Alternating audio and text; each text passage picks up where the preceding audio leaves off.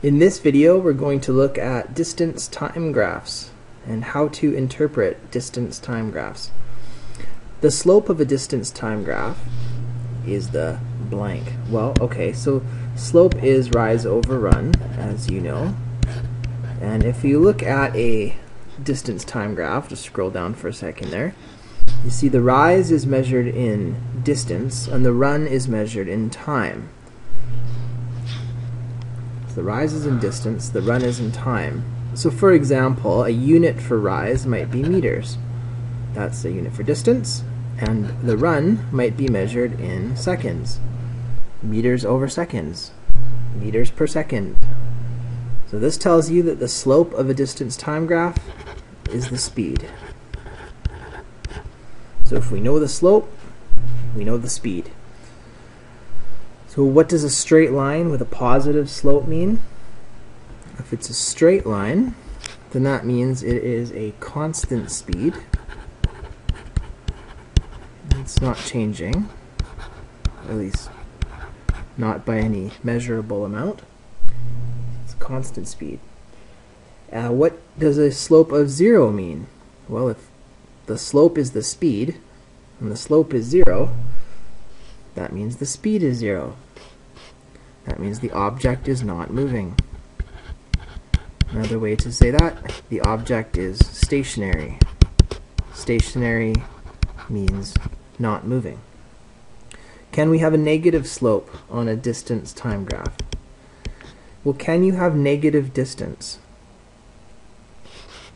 Like if you go 5 meters one way, and if you go 2 meters back, what's the distance? Well, it's 7 meters. Right, so it doesn't matter which direction you're going, the distance just keeps accumulating. So no, you cannot have negative distance, and therefore you could not have negative slope. So you cannot have negative distance.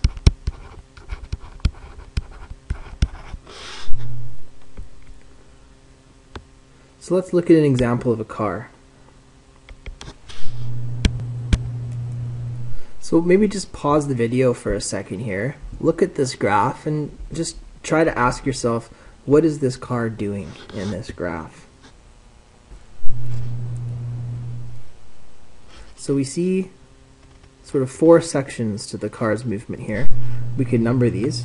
Let's call this 1, 2, 3, and 4.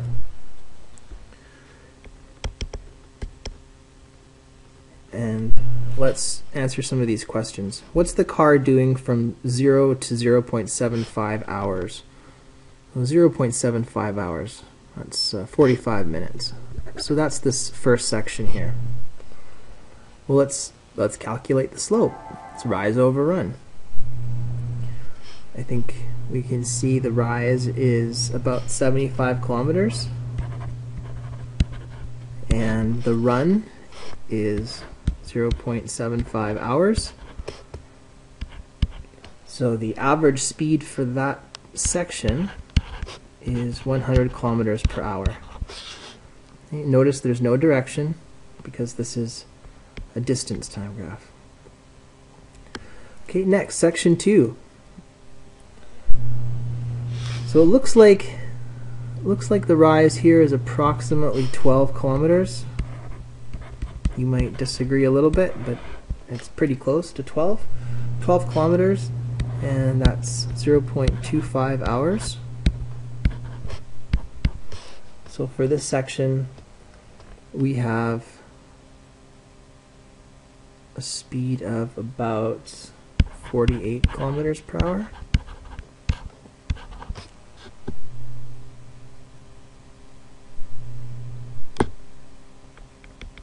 Section 3, that's the horizontal slope here. Well, we established earlier that a horizontal slope, or 0 slope, means the object is stationary.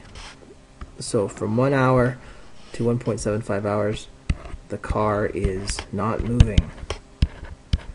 The car is stationary. And finally, 1.75 to 2.5 hours. It looks like the slope here is about 38 kilometers, and the time there is 0.75 hours.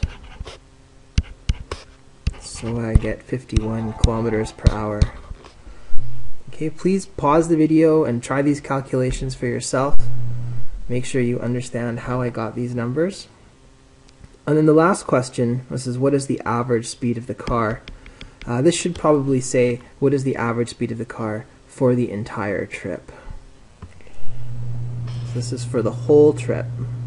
So the total rise was 125 kilometers, and the total time was 2.5 hours.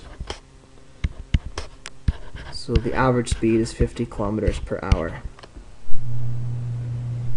Okay, and in the next video we're going to do something similar, but we're going to be looking at a displacement time graph.